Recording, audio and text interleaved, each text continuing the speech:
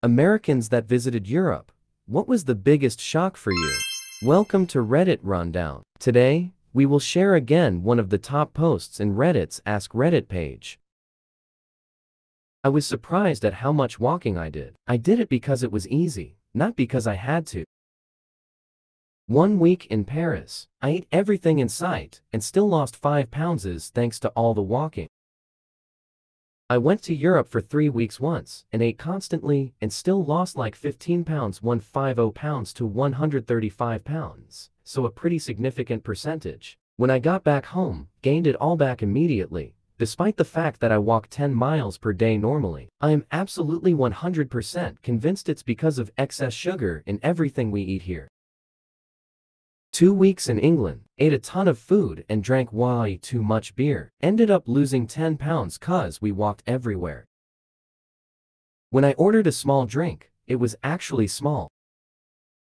I've heard this mentioned before that ice in European drinks isn't really the norm. Why is that so? I can understand you wanting your drink to be cold, so is it more of like an upon request thing?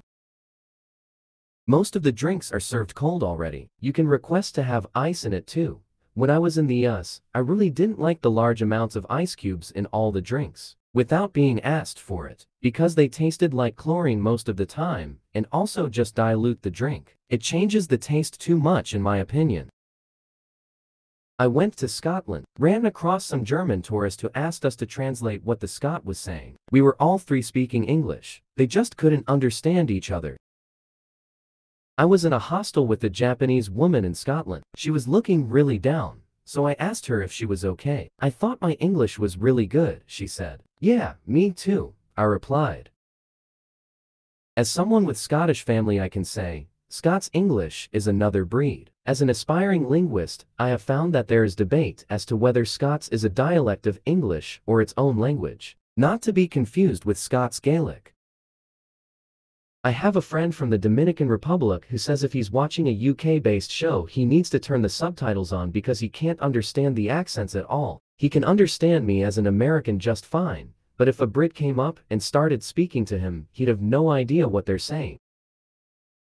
The amount of smoking. I have a close friend in Europe. She's talked about the public transportation and the way the cities are laid out to be beneficial to walking and biking, but nothing prepared me for the amount for smoking I saw when I was in Paris, Helsinki, Tampere, and Turku. Last time I was in Italy, I was driving through Milan. A guy pulled up to a red light on a moped. He got off, took off his helmet and lit up a cigarette. Italians do not give a single freak. One of my clearest memories of Paris was seeing a mopped rider keep hold of his cigarette even after being knocked off his bike in a small fender bender. England and probably most of the UK, but I haven't left England in a while, has drastically reduced the amount of smoking there is over the past 10 years. I should imagine other European countries are similar. Smoking used to be so much more common, it's a wonder we didn't discover lung problems sooner. I was in France and the parents were smoking while pushing kids on a swing. I'm Canadian, and being allowed to have open liquor in public when I was in England was shocking to me. In France people get 2-hour lunches, like some stores will have 2 separate open and close times cause they'll just shut down for 2 hours a day to enjoy themselves. Most people seemed much happier and relaxed as a whole. In Spain most places just close from 2 to 5 in the afternoon, so the owners can have a lunch and nap break. I absolutely hated it, because I always forgot and it's my usual time to go get stuff. But hey, definitely good for them. You hear about how big the Roman Empire was and all the advanced building tech they had, but it doesn't really sink in until you see it with your own eyes. Being in Rome surrounded by the ruins and a 3-on-3 Nike basketball tournament happening right there with the McDonald's in a historical building, all within the same view, was pretty wild. How old a lot of the cities are. People still living in buildings older than the US walking down some of the old streets feels like you're time traveling into a medieval fairy tale.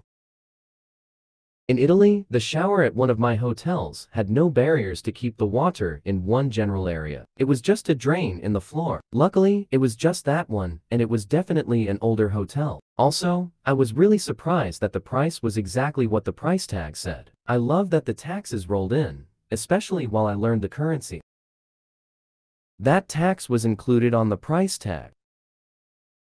How everything is less sugary sweet. How people just walk away from minor vehicle bumps or scrapes. In the US, they would pull over and at minimum exchange info, if not call the police. In France, the lack of casual wear in public like shirts, sports clothing, how restaurants aren't about pumping people in and out, and no one is really in a rush. Paris. Much smaller size vehicles. Go to a typical parking lot in America, and 50 will be SUV or trucks. I barely saw any SUV or trucks in London or Paris.